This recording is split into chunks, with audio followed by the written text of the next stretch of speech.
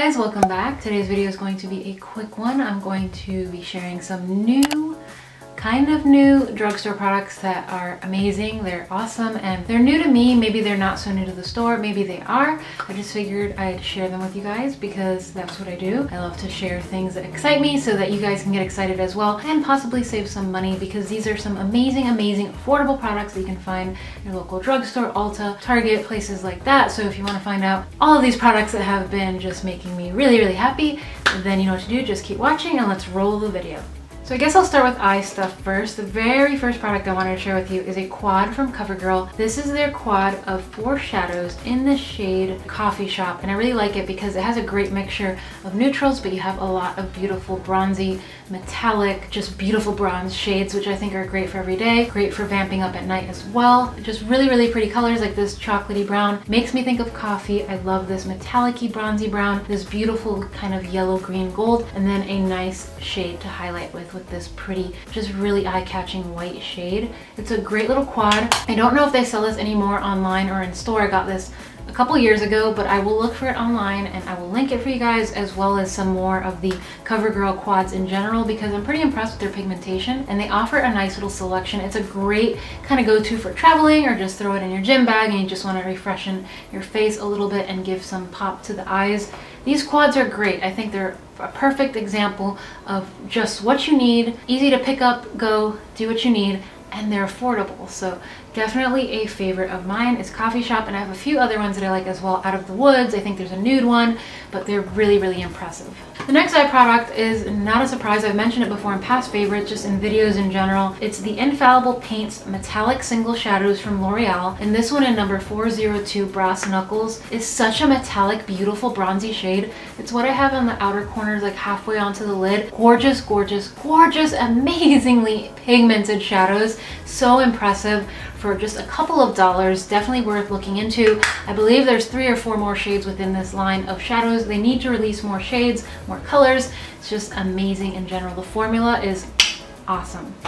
And the last eye product is from Maybelline. This is their Color Tattoo Eye Chromes. They're basically like a liquid eyeshadow. I love all the shades, but this one in particular, Electric Emerald, is such a pretty, like mermaidy meets Christmas. I don't know, it's just a really gorgeous green. And I love greens like this in the fall, in the winter. I don't know, I just feel like this is a great color to gravitate to because it's different, very eye-catching, and these are so amazing to play with because they let you work with them, they let you apply them, but they don't dry or set too quickly. And then once they do dry down after a couple of minutes, then they set, they stay, they don't budge. You do have to go in a little bit with eye makeup remover on top of makeup wipes at night, but definitely worth it if you're looking for something that's gonna last a long time. And this one in Electric Emerald has just been a favorite of mine. Of all of my liquid eyeshadows, I think this is just so awesome. Moving into the lip category, I have a combo that I've been adoring. I actually wore part of this combo in my last video, the gloss on top, and I don't know, I just really like these two together. It's what I have on today. So the lip liner is from Wet n Wild. This is a newer kind of product within their lineup. It's called the Perfect Pout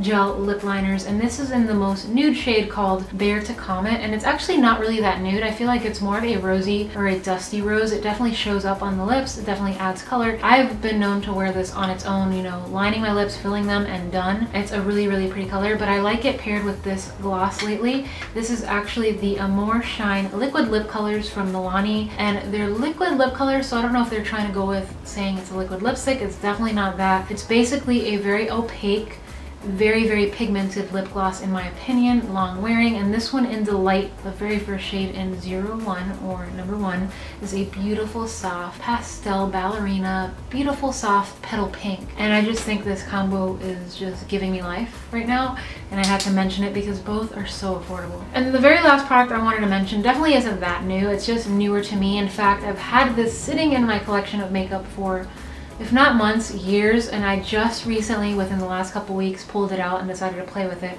and I'm really liking it. I don't know why it took me this long to play with it, but it's the NYX Ombre Blush in the shade number 4 Mauve Me. This is what the packaging looks like, and this is what the blush looks like. It's a pretty little black packaging, kind of reminds me of NARS. Just very sleek and simple. It does have a nice full-size mirror, and then as you can see, the blush is definitely ombre. This is to me a dupe for the ombre blushes from IT Cosmetics, which are definitely pricier, and I do like them, but I think I like this one more because it's matte. There isn't any shimmer to it. It's really easy to work with. You can dip into this top portion that has a lighter pink there, and I feel like you'll get just a soft flush of color. Or if you want to deepen it, you just go down here, or you can even swirl your brush all around. The way I like to use it is with the Real Techniques blush brush, and just kind of dip it right in there and just pop it in right here. And one of the things I've been learning with blush is working it more in this direction instead of putting it right here. Don't do the whole and apply blush, because what happens is when you're done smiling, that part that's way up there just goes way down here. So when you're applying blush there, you're just bringing your face down. That's not what you want. You want to apply blush where your actual cheekbones are. So basically between where you contour and where you highlight, just right in there. And then if you have any product left, you can dust it along the apples of your cheeks just to give that ombre effect.